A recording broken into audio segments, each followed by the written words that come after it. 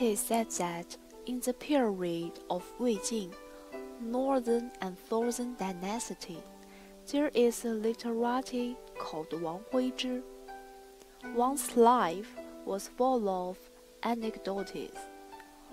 One of his stories is that one day he encountered the famous general Huan Yi, and Huan was also one of the most renowned zhudi players at that time.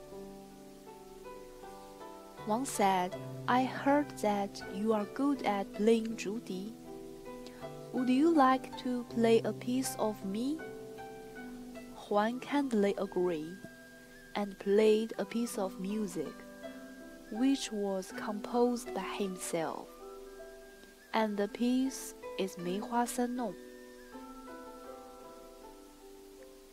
In 梅花三弄, the scene of the piece has been repeated for 3 times in different forms.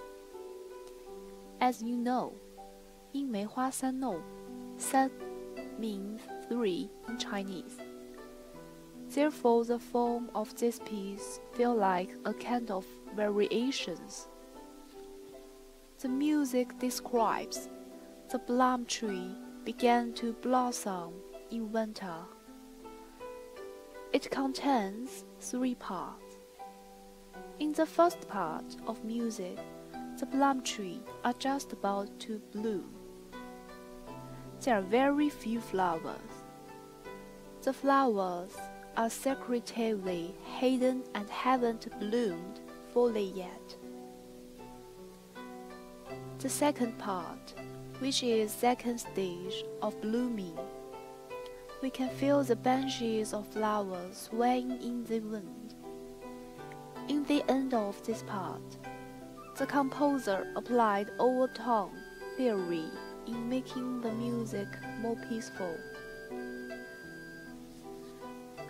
The third part refers to the withered flowers. The flowers withered and fall, implying the coming spring after winter. The music contains lots of 吐音 technique in this part, which increase the difficulties of this piece. But you know, the spirit of winter flowers will lead us to define all the difficulties and embrace the spring.